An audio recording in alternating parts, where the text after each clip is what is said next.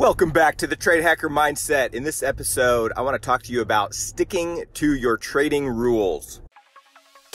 Trading the markets can be difficult to master and seemingly just out of reach. Professional traders have a secret.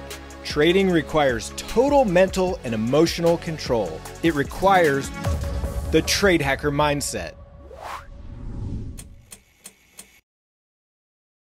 All right, so let's jump into this discussion of sticking with your trading rules. And by the way, I'm actually driving to my office this morning, so if you hear a little background noise, that's what that's all about. But I had a few minutes, so wanted to share some thoughts that I've been having with you all. So sticking with your trading rules. So part of this comes about from, we just released our newest strategy class called the Navigation Trend Trading, the Ultimate Trend Trading Strategy.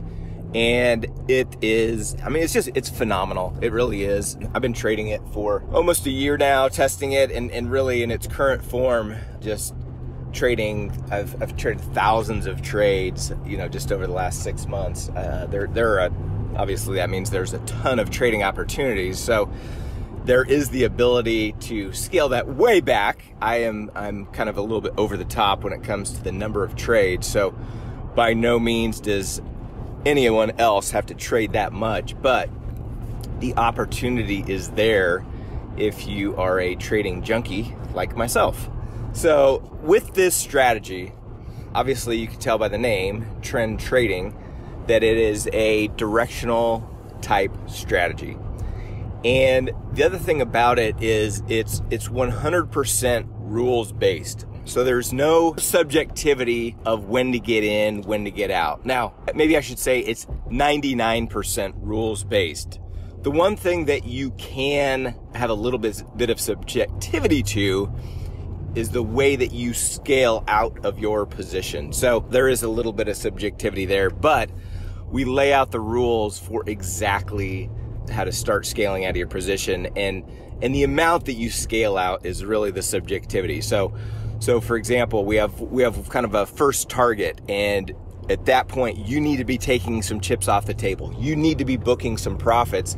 And the subjective part is, how much do you take off? Do you take off a quarter of your position? Do you take off half? Do you take off a third? Do you take off 2/3, 3/4, whatever it is? That doesn't really matter. That's the part that's subjective. That's the part that's up to you. The main thing is taking some chips off of the table, booking some profits at that point, paying yourself as the trade moves in your favor. So that's just a little piece of the rules. But what I really want to talk about is following the rules, and I'm already starting to see it with some folks in our community. That we just presented this class on Tuesday. At the time of this recording is Friday, and in the community, I'm already seeing people, yeah, but what if you added a MACD to this? Or yeah, what if you added this to the, and people in our community are already trying to change the rules of the strategy. Now, I have zero problem with somebody taking our strategy and making it their own. Maybe you have confidence, maybe it allows you to take the trade with more confidence if you have some other type of scenario in with the strategy. Whether that's one of your indicators that you think is this magic thing that creates this, high probability situation, or whatever it might be. I have zero problem with that. Here's what I have a problem with is we're literally 3 days in, and folks have barely taken any trades with the system before trying to change it and add things and do all kinds of stuff. I don't release a strategy, and we don't create the criteria for the strategy without it going through a massive amount of back testing, forward testing, real money trading, and that kind of thing. So my point is, take what we've given you, because we've put a lot of time, a lot of effort into that, and place 100 trades with it. Maybe that's 100 paper trades. In fact, I would suggest everyone place at least 100 paper trades with the strategy before you consider risking real money. And then when you start risking real money, do it very, very small, because we know that paper trading fills and stuff, those are not accurate. The paper trading is designed for you to get to know the platform that you're trading on, for you to get to know the strategy and see how it moves while you're in the trade. You know, we had a conversation in the community in our day trading chat where someone said, you know, I've been doing my 100 paper trades like you suggest, and my performance is really good, but it doesn't seem like I get the same pricing fills when I do it in real life as I did with my paper trading.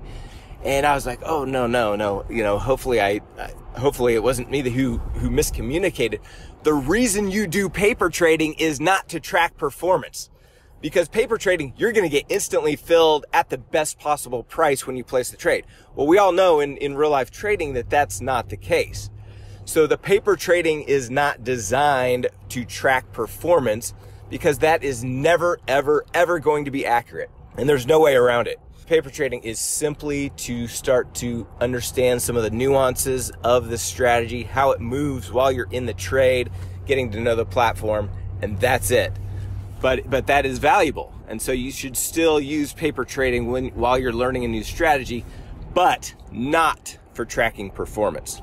So going back to our system and the rules around it, and why we have the criteria and why we have the rules set that we do, and that's because we've gone through the ringer with this thing to make it, to really make it optimal, to maximize profits and minimize risk.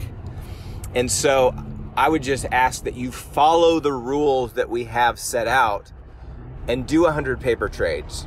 Do 100 small one-lot trades or two-lot trades on very low-cost symbols, just so you can understand what we've done before you start to add your own rules or your own indicators or your own criteria to the program.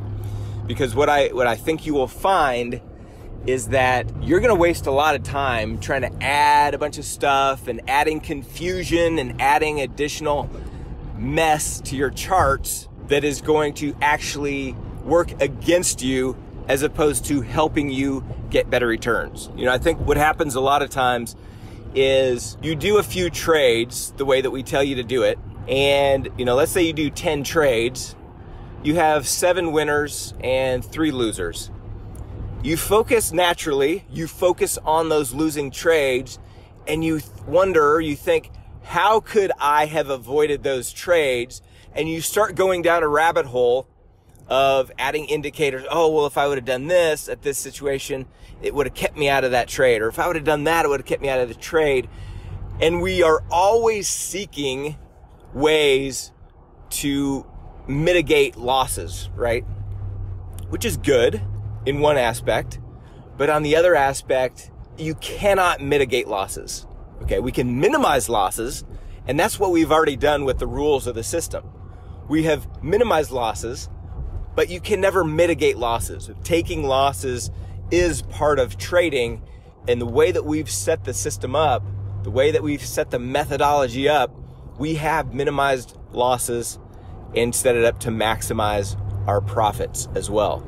So I'm super excited for you all to get to know this strategy, the navigation trend trading. We set up 2 separate channels in our Discord community specifically for this. One is where I will, on a daily basis, I will be posting trades, posting new trade opportunities for that day.